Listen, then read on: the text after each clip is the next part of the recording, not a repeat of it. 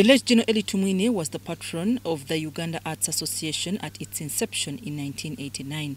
While chairperson of Uganda National Cultural Centre Board of Trustees, the fallen General Elly Tumwine came up with an idea of putting art and craft structures at the National Theatre grounds.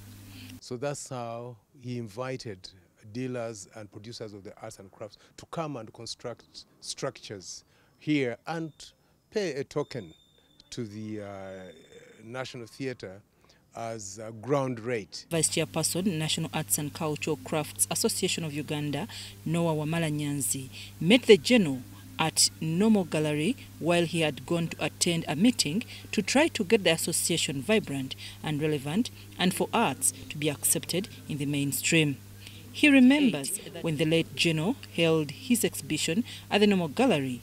To mark the day he lost one of his eye is when the gallery was threatened with extinction. National Housing Corporation was demanding the house. He put up structures next to the main building now, which many people now say that he took over the Normal Gallery. I remember having my 18th year, in 2018, I had an exhibition at the Normal Gallery. They were wondering how I managed to have an exhibition at the Normal Gallery when General Tumwine had taken it.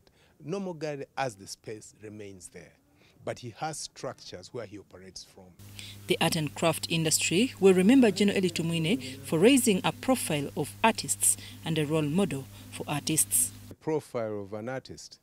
Remember, we didn't have role models, and we didn't have high-profile role models who would sit in a cabinet, who would sit in boardrooms and make decisions. Now you have a practicing artist who is the commander of the NRA.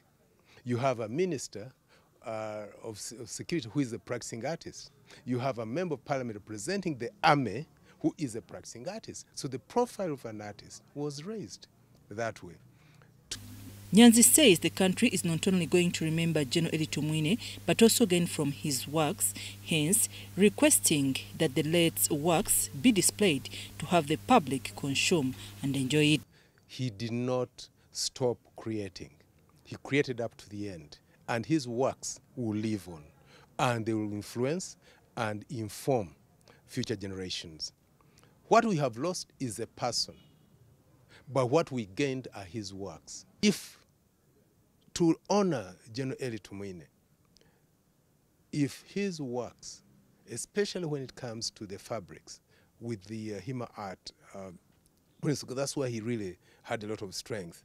If they could be reproduced and published widely, then that would be a good and befitting honor to the General. Aliguma Ahabiona Asimwe, the Communications Coordinator across Cultural Foundation of Uganda, attributed to the late as one who promoted culture of Uganda through dressing, also being passionate about music. He was so interested in the vitenges, the traditional dressing. And for us at CCFU, we've tried to promote the traditional wares of our country, of Africa. So I think in that aspect, we've lost a great pillar. The great speakers we've had, even in the whole world, are those who reflect in their cultures. General Elly Tumwine was particularly that, looking at the experiences that he had in the Bush War, but also the experiences that he had from his ethnicity. Elly Tumwine was so passionate about music. He's someone who has actually encouraged the whole generation, I think, over the years. General Elly Tumwine succumbed to lung cancer in the wee hours of Thursday morning in Nairobi. I'm Navka Farida in Kampala.